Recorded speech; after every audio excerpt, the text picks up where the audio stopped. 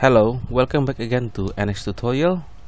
In this session I would like to give you an explanation about to apply force in NX motion. Now right here in the modeling environment I have one body, 2, 3 and 4.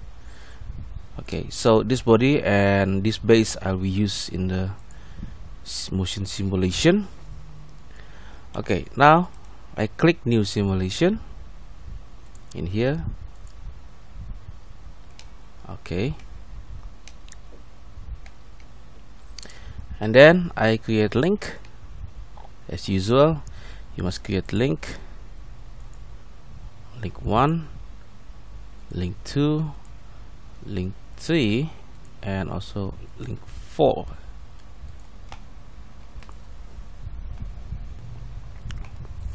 Okay, link 4 I will give a name as a base. Okay, link 1, 2 and 3 I will leave it 3 in the base. Okay, now I want to create a constraint, so when I give a force into this flag, this object will smoothly on this surface. So it's like moving at the plane at this surface. So the surface acting like a floor, and this the object is like an object on the floor, and you give a force to the flag. Okay, now I will start by using joint. We have a planar, so in here I will click the first link, click the base link. I specify the origin. As you can see, the origin at the top, but I will make the origin at the bottom, so I will hide that. Click in here the origin in here. This is the surface. Okay, and I specify the vector. The vector is perpendicular, and also the base as I already selected before, and then I click OK. I have also will use the same joint to all this. Specify origin right in here. The link is here, the origin. Specify the vector, supposed to be in this direction. So the origin now is in here, but I think it's wrong. Should be in the surface. And the base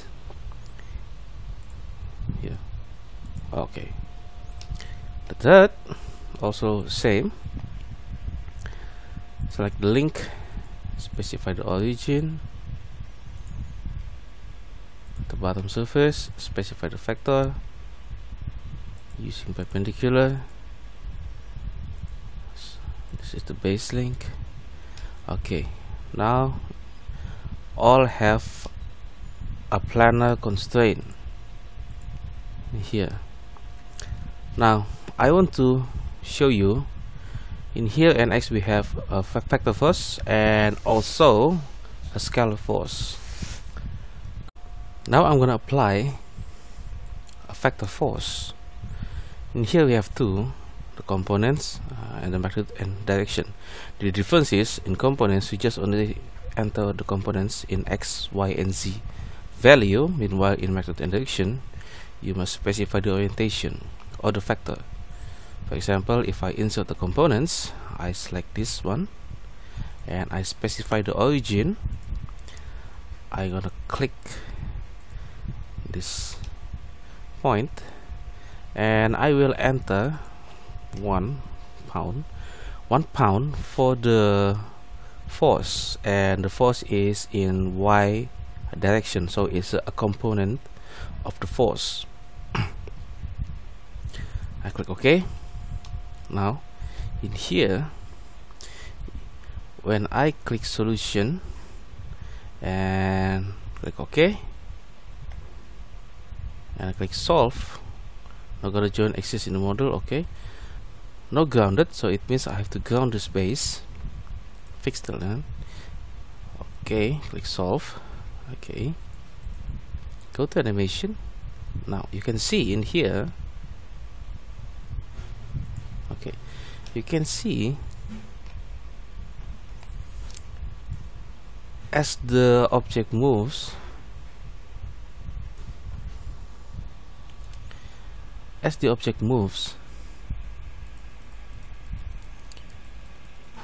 the force still in the y direction, no matter what this object orientation. You can see. Okay, now you can see right from here. If I open again, okay, in here. Now that's the using a components. Now if I using magnitude and a direction, for example, I choose this, I specify the origin again using same position, but I using magnitude and direction, so it will request the orientation will be in plus y direction. Value still same, 1 pound. The direction is the same, but the difference is this is just a component from the load on the force. In here is a vector force that always asking the direction. So if I click solve and go animation, you can see in here it's spinning without any control. It keeps spinning. Now why it's spinning? Because if you see from the top and I go to animation, you can see if the orientation of the object moves, it also change a direction, so the direction will always the same with the orientation of the object. So it means that it continuously create a moment into this object, so that's why it's spin. You can see something like this. Okay, now in here we have also third force, is called a scalar force. Now scalar force, for example, I give this link, I specify the origin, I click at the same place in the middle. Now this scalar force always asking specify origin, so it always asking a point or a reference. For example, in here I have a reference, I click this point and the value is 1 pound. Okay, I click OK. Now it means the force applied in here and here is an action and reaction. So action reaction, for example, if I click solve on the animation, in here you can see is apply action and reaction 1 pound force. So if you already understand that, you can make a choice which force you would like to apply in your simulation object. So in here, this is a components. It always keep the direction no matter what the orientation.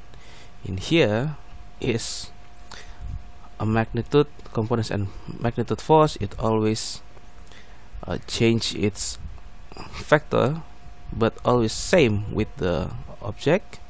Meanwhile, in here is a scalar force that always asking the base, so there's an action reaction. In here pushing, in here pushing also. You can see the result is like this. Okay, so I hope this can be useful for you. Now maybe I want to make some little bit 3D contact between this link.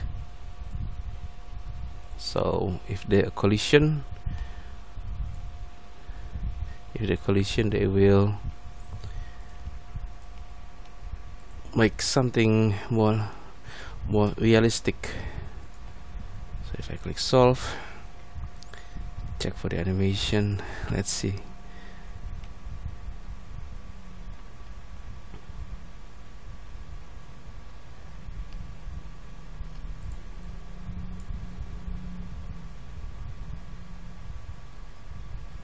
Oh, so no collision at all. Okay, maybe we can change a little bit the direction. This is just for fun, actually.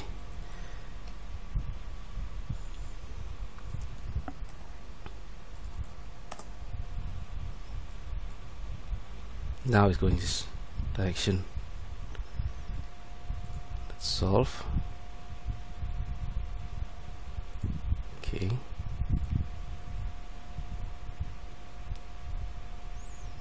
I hope something will collide. Oh, that's collide. That's collide. You see, this is just for fun. Okay, maybe I will change a little bit this. Force. Oh, okay. Okay then, that's it for the force. Thank you very much for your kindly to watch my video, and see you next time.